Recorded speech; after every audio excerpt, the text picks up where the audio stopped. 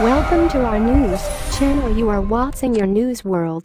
The American parents have crossed the limits of 13 children, so knowing that you will tremble. In America, this case is being named the House of Harrors, that is the home of horror. Riverside, a U.S. parent has accused Friday of harassing his own children, and treating him with other kind of cruelty. Accepted. These people kept many of their 13 children tied to chains on the bed, but they did not even give them food. In America, this case is being given the name of the House of the Horse, the House of Horror. David and Louise Terpin have accepted their mistake in Riverside County Supreme Court. Both of these were arrested in January 2018, when their 17-year-old daughter was able to escape from a house built in the Perris area of southern Los Angeles, and she again called her police and told her sorrow. At the time of the arrest, the couple's children were between 2 years and 29 years. These children were very young, and were not bathed for months. Not only that, his house was full of human stools. Investigators said that these children were beaten, and kept locked in cages. The South California District Attorney is hearing this case.